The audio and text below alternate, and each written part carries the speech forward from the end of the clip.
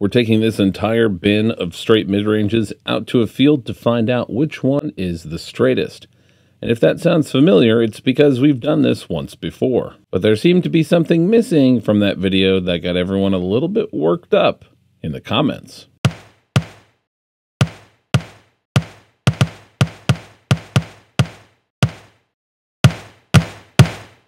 Hey everyone, it's Greg from Six Sided Discs. And I'm sorry that we didn't have any Mako 3 or Hex for our original straightest mid-range video. But the good news is that now we have multiples of both. Today's video is sponsored by Innova Labs. More about them in just a few minutes. Also, if you're enjoying our Flight Numbers Don't Matter series, consider supporting us on Patreon or by picking up one of our Flight Numbers Don't Matter custom stamps from Millennium, available at sixsideddiscs.com. Before we jump into today's testing, let's remind ourselves why a straight mid-range is so important. If you'd like to skip the recap and go straight to us testing this new batch of mid-ranges, go to this timecode in the video. Previously on the straightest mid-range. Back in January of 2022, we drove down to Tennessee to shoot a video with Chris Dickerson to learn all about the buzz and how important it was to his game. But the importance of a straight mid-range does not end with Chris Dickerson. In fact, the Buzz is one of the best-selling discs in the history of disc golf. Amateurs and professionals alike rely on the Buzz for reliable, straight shots. When you watch in-the-bag videos of professional players, they talk about these staples in their bag. So what flight numbers do you think you would use to build the staples within your bag? I think most people would agree that you start with a few specific slots in your bag, such as a 12 to 13 speed, overstable but workable distance driver, like a destroyer. You might also put in a 7 to 9 speed straight to stable fairway driver, like a T-Bird or an Undertaker. And of course, many people are going to want that straight mid-range slot, such as the Buzz. And then of course, an overstable approach disc like your Zone, and then maybe a pair of putters. Now with just these 5 discs, players can manipulate the angle of release or switch to a forehand to fill in most of the gaps that we see here in the flight chart. But the question we have now is, why does a straight mid-range belong as one of these staples? UDisc's Release Point blog had a great piece on how and when to throw mid-ranges. Quote, because of their ability to glide and shape shots, mid-ranges are great for both shorter tee shots and longer up shots. One thing that makes mid-range discs so popular is how controllable they are. UDisc used 2017 Advanced Amateur Disc Golf World Champion AJ Carey as one of their sources on the topic, and he said, quote, mids fill a purpose as the most controlled flights in my bag. He went on to say, I can throw them straight, on anhyzers, rollers, hyzer flips, soft hyzers, and hard fades. You cannot leave out the mids. So mid-ranges are extremely important. And many players would also agree that the hardest shot to throw in disc golf is a straight shot. So if mid-ranges are the most controllable disc, it would stand to reason that they would be the easiest disc to use to throw the straightest shot. Today's video is sponsored by Innova Labs. Disc golf courses need maintenance to be the best they can be. It's great to have tall grass, bushes, trees, and obstacles, but a course that's overgrown means you go home with poison ivy instead of your disc. Websites and apps are no different. Don't let your Ruby on Rails app fall flat. Entrust it to the stewardship experts at Innova Labs. Innova Labs excels in the maintenance, special projects, and management of Ruby on Rails applications, allowing your app to go the distance while you focus on other things, like disc golf. Visit neomindlabs.com or the link in the description to get in touch or book your free code audit today. Thanks again to Innova Labs for sponsoring today's video. So, just like last time, we're not interested in distance with these mid-ranges, but only how straight we can get them to fly. Throwing for us today is Caleb Thomas. Make sure you check out his Instagram and YouTube links in the video description. Like most of our videos, we're throwing these discs in Ohio at around 900 feet of elevation. We're going to break these mid-ranges down into 7 different categories by flight numbers to see which is the straightest within each category. Because we're quite confident that if you are only shopping for a straight mid-range by the flight numbers, you're missing out on some really great discs. Let's begin with the most overstable flight numbers we'll test today, the Discmania Neo Method at 5503, and the Mint Discs Mustang at 5502. In this category last time, we threw the Innova Mako3, as well as the Latitude 64 Trust. And as you can see, both were pretty true to their flight numbers, and indeed were quite overstable. Caleb's first shot with the Discmania Neo method made it look pretty overstable, so I asked him to power it up for a second shot, and it did straighten out much more than the first. The Mint Mustang in Eternal Plastic, however, was just plain overstable.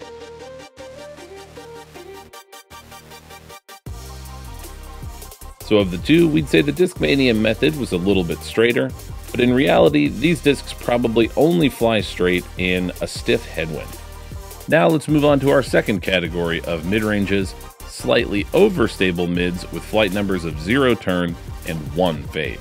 We tested quite a few discs in this category last time, including the Discmania MD3, the Castaplast Iota, the Westside Warship, the Latitude 64 Compass, the ThoughtSpace Pathfinder, and the Infinite Chariot. And all but one, the Chariot, were pretty reliably overstable. Today we have the Innova Star J, the Innova Metal Flake V-Rock, the Innova XT Atlas, the Legacy Icon Gauge, and the Finish Line Composite Supra. Let's start today's group with the Innova Star J, rated at 5401. It's been advertised by Innova as a straight flying midrange. But for us, on every throw, the J was reliably overstable.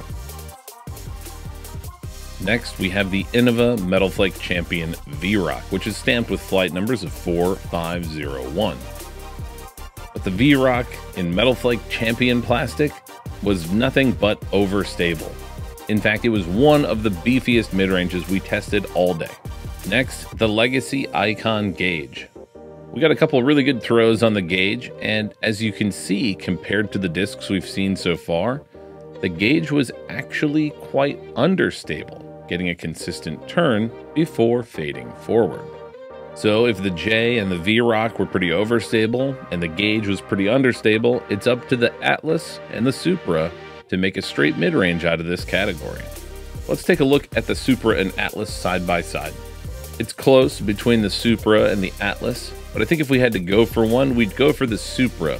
The premium plastic is going to hold up and be straighter for much longer than Innova's XT Overmold Atlas. The XT Overmolds are known to be somewhat brittle, especially in colder temperatures. Moving on now to our next slot of mid-ranges with 0 turn and 0 fade. And this includes one disc that many people were asking for, the Innova Mako3. And we have the Mako3 in Champion plastic as well. Up against it in this category is the Discmania Metal Flake C-Line MD1, aka the Mindbender, and the Infinite Discs Halo S-Blend Anubis. Now we did test the Anubis and the Mindbender in our last video. The Mindbender was one of the straightest ones we tested, while the Anubis was surprisingly stable. But we wanted to see again how they would perform against the Mako3. Let's begin by watching the Halo Anubis. The Anubis does start out nice and straight. Seems like it might get some turn, but actually fades out, just like the iBlend Anubis did in our previous video. Next, we have the Discmania MD1 Mindbender again, and of course, just like last time, it flies nice and straight, but only for about 2/3 of the flight. The Mindbender that we're testing today had a pretty generous fade to it, so by far, not the straightest one that we've seen. Finally, let's see what all the fuss is about with the Mako3. We'll begin with the Star Mako3, and it's not exactly what I would call straight. I was told in a comment as recently as today that the Star Mako3 was the straightest disc available on the market. And all I can say is, of course, there's going to be some variation from run to run. Our Star Mako3 was very understable. So let's see if the Champion Mako3 can redeem the Mako3.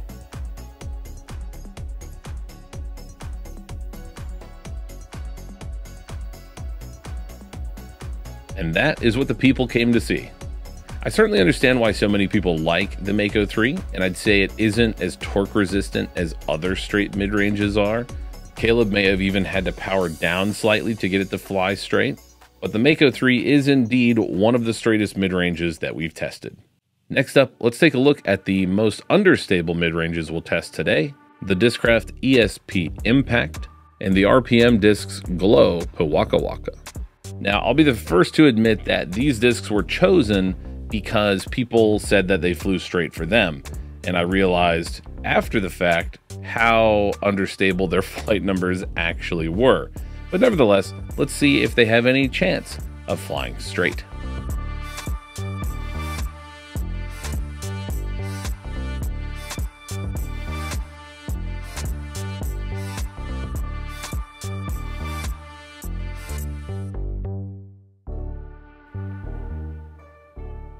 Apparently not.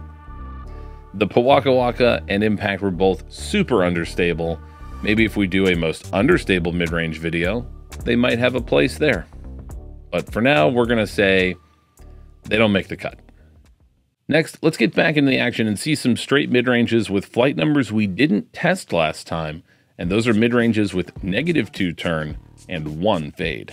In this category, we have the Discraft Z Buzz SS, the Clash Discs Sunny Peach, and the Discraft Z Comet.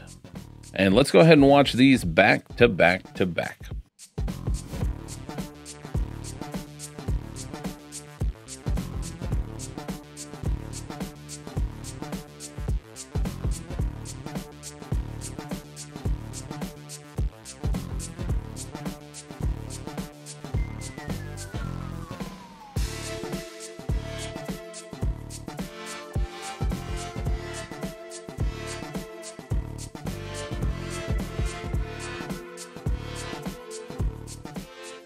Wow. All three of these were super straight. This was the toughest category by far, but if we had to choose just one, we would choose the Discraft Z Buzz SS. The Buzz SS just had a little bit more of an effortless straight flight, a more subtle turn, and a more subtle fade.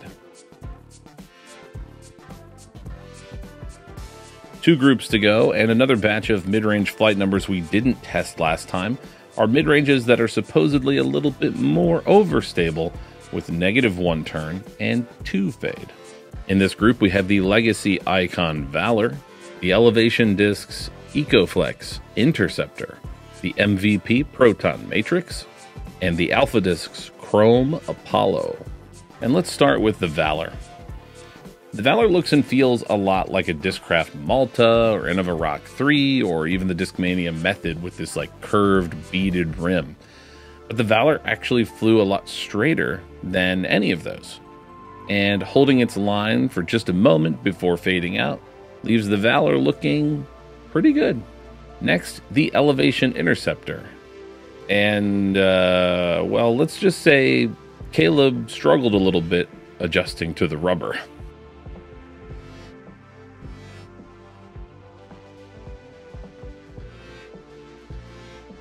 In fact, after all that, Caleb asked me if I thought I could do any better. And I said, sure. But then I definitely didn't do any better. So the Interceptor definitely wasn't straight, but I'm not sure that we can really say what it is either. Next, the MVP Proton Matrix. And I don't know if it was just this one or the Proton Plastic, but holy crap, this thing was overstable. We might have to bring back the Proton Matrix if we do a most overstable mid-range video in the future, but this one was just beefy, overstable on every single shot. Finally, our last disc in this category, the Alpha Discs Apollo. We did a video recently exploring all things Alpha Discs, and we knew the Apollo needed to be in this video. And here's why.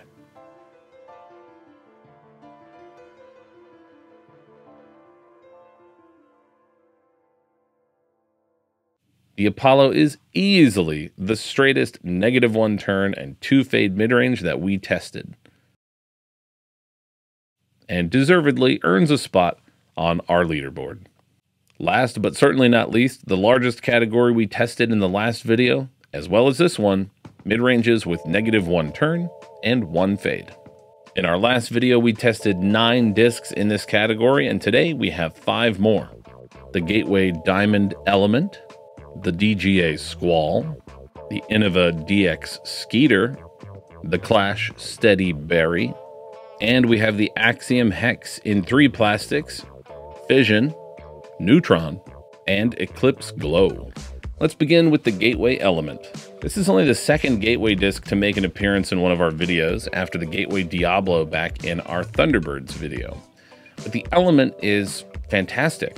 It gets a subtle turn before it starts to fade, finishing maybe a bit further to the left than we might like for a super straight mid-range, but overall, a really solid disc.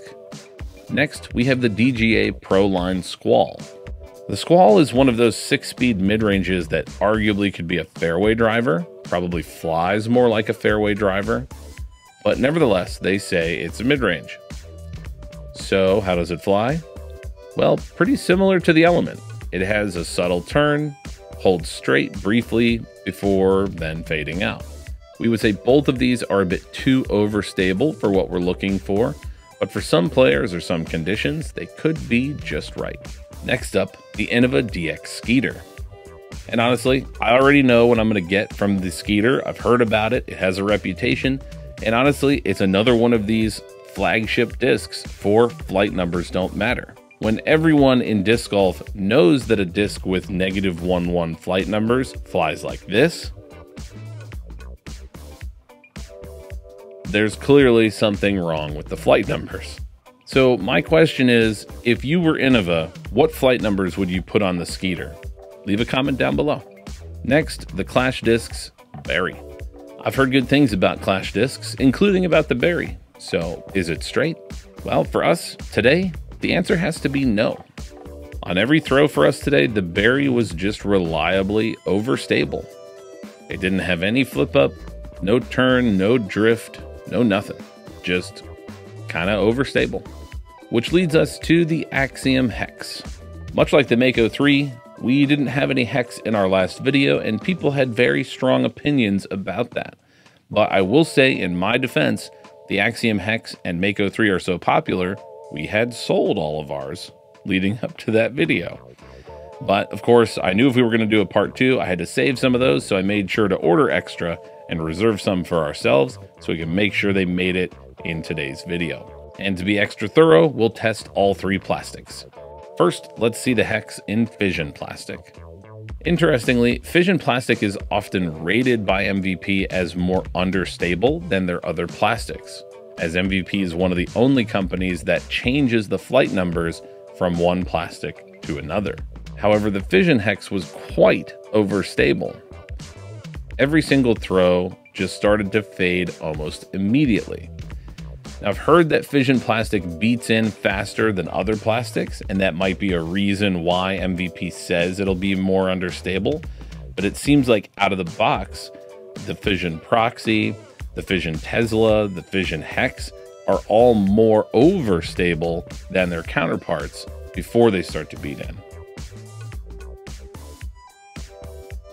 So let's see the Neutron Hex. And it's definitely getting closer to straight than the Fission Hex, but it only holds that straight line briefly before a pretty sizable fade. So the only hope then for the Hex, and arguably the straightest flight number category, is the Eclipse Hex. And from the camera's perspective, it couldn't be straighter. The Eclipse Hex comes in big for the -1 turn, 1 fade group here, and is probably the straightest mid-range that we tested today. So one final recap then of the straightest mid-ranges we tested today. In our overstable category, the Discmania Neo method, probably only good for headwinds, but still a very nice mid-range. At 5501, the Finish Line Supra comes in for the slightly overstable group. For the 0 turn, 0 fade group, the Innova Champion Mako3. Our very understable flight numbers do not earn a spot on this leaderboard, but the Discraft Z Buzz SS does for the -2 turn, 1 fade group. For the slightly overstable mid-ranges with -1 turn and 2 fade, we have the Alpha Discs Chrome Apollo. And finally, probably the straightest of the day, the Axiom Eclipse Hex at -1 turn and 1 fade. Shout out to the straightest mid-ranges we found in our last video, the ESP Flex Buzz, the Latitude 64 Opto Claymore, and the Mindbender, which we would also highly recommend. However, we can't really do a direct comparison to those discs as we're testing them months apart, different days, different conditions, different throwers, and we did sell all of our Claymores after the last video. I think our findings today perfectly illustrate why disc golfers need to expand their search for a disc beyond just the flight numbers. There are so many great straight mid-ranges in a variety of different flight numbers, and you could be missing out on the potential just perfect disc for you because you're limiting yourself to a specific set of flight numbers. So don't be afraid to shop around when you're looking for your next straight mid-range. Comment below your favorite straight mid-range and what you like about it, or a disc that you tested hoping it would be straight and how it actually flew for you. For Six Sided Discs, I'm Greg. We'll see you in the next one.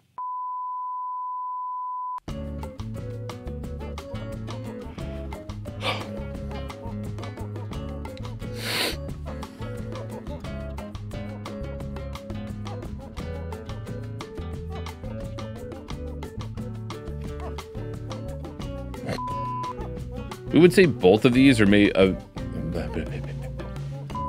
Next, let's move on to our second category of mid-ranges with flight numbers.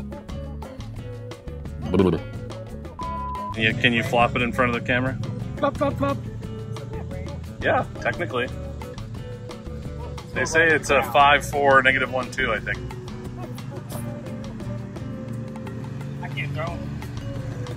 But it was straight though. All right, you ready? Rubber.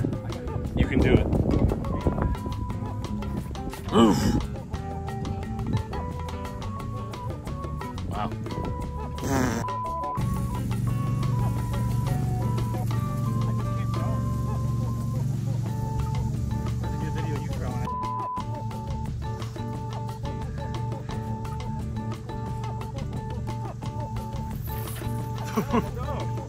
That's what I'm saying. I hate it. Hey. If you like this content and want to see more, please consider liking the video, subscribing to our channel, or supporting us on Patreon. Your support makes this content possible.